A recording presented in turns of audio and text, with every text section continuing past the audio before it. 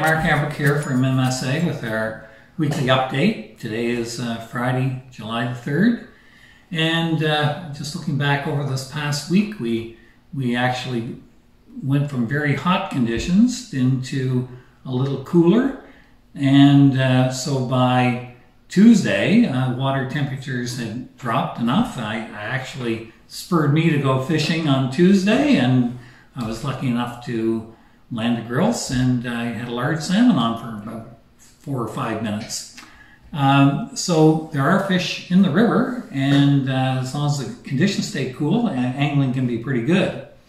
So the cold water pools are still closed. Had a meeting this morning with DFO, and I think the announcement will be made later today.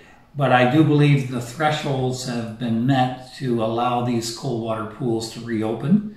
It's supposed to have a cool night tonight and over the weekend and a little bit of rain. So I think, anyway, we'll find out later today. Watch our website, but it will be, if it is allowed, it'll be posted on the DFO website and would start Saturday morning.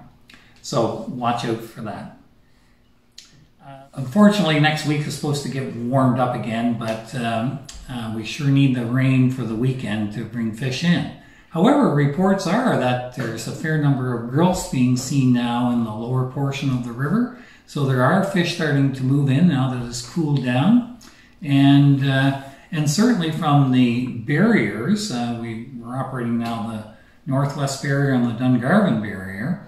There's been a big increase in fish at the Northwest Barrier over last year, and well over 100 fish in that pool. But the Dungarvan Barrier is chugging along. It's not doing as well. So maybe similar to last year or a little bit down from last year. So not everything is equal everywhere. So right now it's a little bit of a slow time of the year. We're waiting on a lot of decisions by Fisheries and Oceans, particularly about the smallmouth bass in Miramichi Lake and the Southwest Miramichi. We're anxiously waiting for that decision, whether we'll have a permit to go forward this fall to eliminate the smallmouth bass.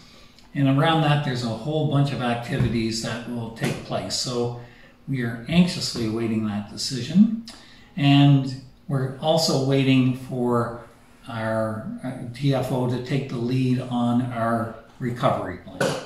I mean, we presented it this winter. We really haven't seen any action yet, so it's time now to get together. COVID-19 has been blamed for a lot of things, but you know, really, we got to get together to get Miramichi back to its greatness again. So we're in a little bit of a holding pattern until decisions are made in that regard.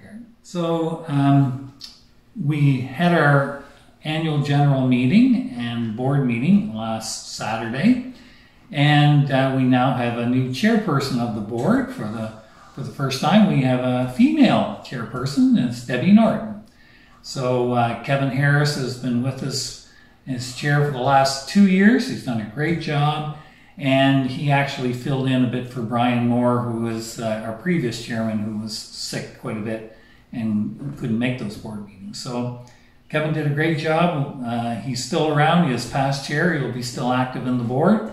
And Debbie is now our new chairperson. And I think you're going to see Debbie be part of these weekly videos over the summer to give her perspective. And as an outfitter, she's on the river quite a bit. Some of the upcoming things is we have our online auction with some great trips on there. That closes Monday at 8 p.m. and that's July 6th. And we hope that you will go on there and participate. And don't forget our toonie draw every week is still available. And I guess we'll talk to you next week. Take care. Don't forget to subscribe to our channel and turn on that notification bell so that you can stay up to date with everything happening here at the Miramichi Salmon Association.